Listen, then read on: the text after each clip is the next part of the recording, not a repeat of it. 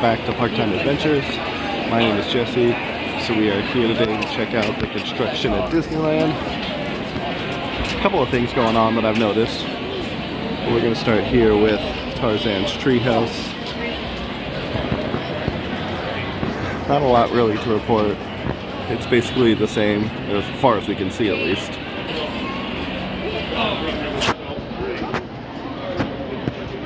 Yeah, so make sure you guys like and subscribe and come check out what else is going on around Disneyland with their construction.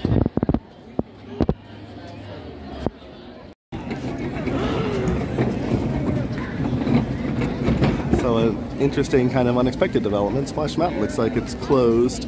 I wasn't expecting that. I thought it was open. I don't think it's closed for the Princess and the Frog refurb though. I think this is just probably a normal winter time refurb. Well, they'll touch up some of the paint and stuff like that.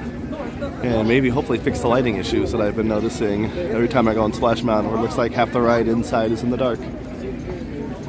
But yeah, we'll keep our eyes on that and see what's going on with Splash Mountain.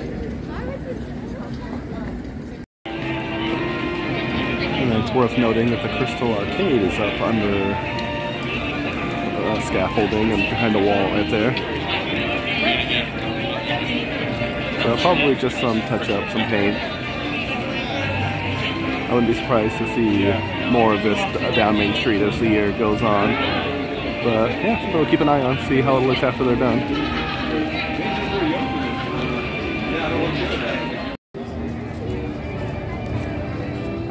Alright, we're going to head over to DCA and check out any construction that's going on over there. I don't know if there's a lot or any, but we'll head over there and take a look and see what's going on at DCA. So no construction yet, but they did recently announce that this is going to be converted into a Magic Key holder kind of lounge. They called it Club 33-esque, but I don't think it's going to be of that caliber, but the concept art does look pretty impressive, so we'll keep an eye on this and excited to see what they do with it and how it matches with the concept art.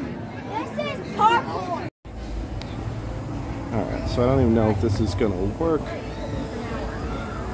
But our last stop here on the construction update tour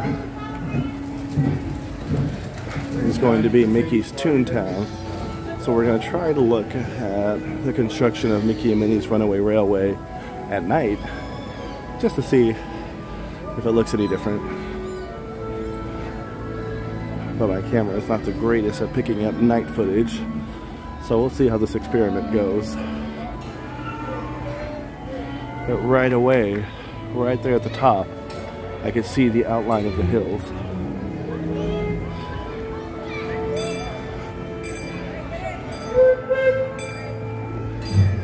Let's see if you can see it right there. So that's something.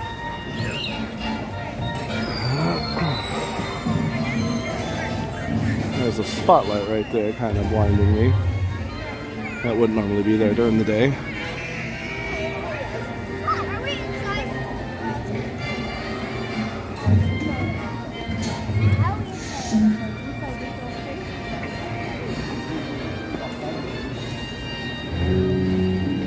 So not a lot of change from last week, other than those hills right there, the outline goes white at the top. And not an entirely different perspective at night.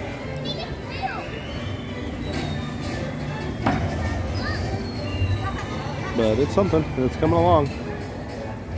So definitely excited about that.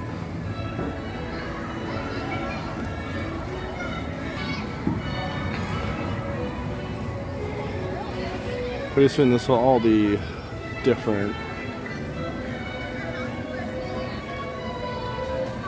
But yeah, there's our update from Mickey and Minnie's Runaway Railway.